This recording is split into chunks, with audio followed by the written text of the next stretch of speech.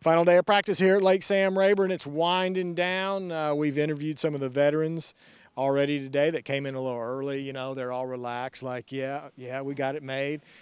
Some of the rookies on tour, Dustin Grice, coming in late, pushing it to the last minute, every bit of daylight, trying to make it count. That's what it takes out here on the FLW Tour to get it done. And Dustin, I've heard a lot of good things about you this week. Phil Marks singing your praises, Jim Tutt. You're a young guy out here on tour, and you were waiting for it to come to Sam Rayburn, and here we are. What do you think? I think it's going to be a great tournament. It means a lot to me to hear those guys say that about me. It's a big confidence booster being a rookie. I know this lake really well. Right now it is in kind of a funk is what I'd like to call it, basically. Everybody's been saying that for the most part. We're kind of in between stages. There was a big spawn a few weeks ago. I think Phil mentioned that. Some guys have already mentioned that. But I still believe it's going to take high 70s, low 80s for somebody to win this tournament, which is pretty good. To make the top 20 cut, I believe it's going to take a hard 28 to 30 pounds.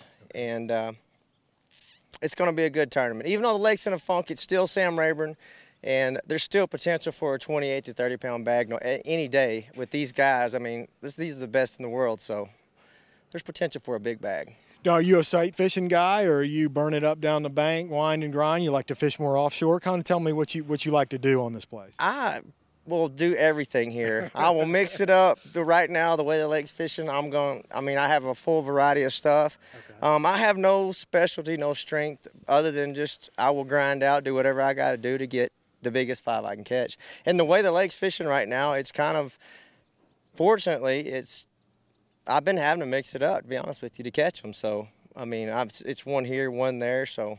That's what I was going to ask. Is this going to be a place? We were talking to Yellis a while back ago. He said that this is usually the kind of place you get in one area and you grind. But some guys are saying you might have to utilize more than one place and a lot of real estate. A fish here, 5 miles away, another fish. Yeah. I mean, is that kind of the game plan that you can run here? Yeah, I agree with that.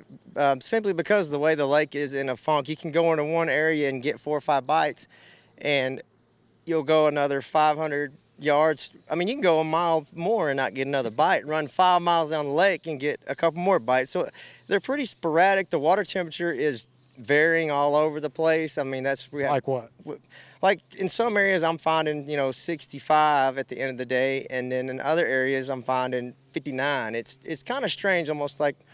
Of course, we got a lot of shade with the pine trees, the pollen's covering the water. I mean, it's hard to see the fish, and the lake is off, but it's still going to be a good tournament. Sounds good. I'm hearing a lot about watercolor being dingy. What's causing that? I think a lot of it's due. The lake came up 6 inches last week when we had that big rain. Okay. I finally stabled off, I guess, about 3 days ago. That, and we've had some pretty strong winds, and the pollen. I mean, that's the 3 things. But mainly is it rose 6 inches. That's the biggest deal, and there's a lot of runoff in the back of the creeks. Do you like the water level that you see right now? It doesn't really matter to me. Okay. I fished it at all different levels. It makes it easier to run around, but I would like to see it a little bit lower, to be honest with you. Okay. But I mean, it really doesn't matter. It makes no difference to me. Are these fish very moonal affected here? We've had a big warm up all day. Last 2 days been really gorgeous. You would think the water temperature's getting right, but some lakes, especially in Florida, if the moon's not right and we're kind of between moons, that big wave won't happen. Are they moonal fish here? Yeah, yes they are. And we just came from Toledo Bend, and it was unbelievable sight fishing, and I thought coming straight over here, and I know this lake great. I fish here forever, and I thought coming here that's what it was going to be. Well, I launched my boat Sunday. It was like a whole nother world, which I should have known better, because they are 2 different beasts. I mean, there's no doubt about it. But yes, they are. The moon will have an effect on them, and we're in between phases. There was a real good spawn 2 or 3 weeks ago, and I think a lot of the big females have already spawned, but there will be another wave come in. I mean, I'm seeing some small males on beds, and but yes, they are very affected by the moon.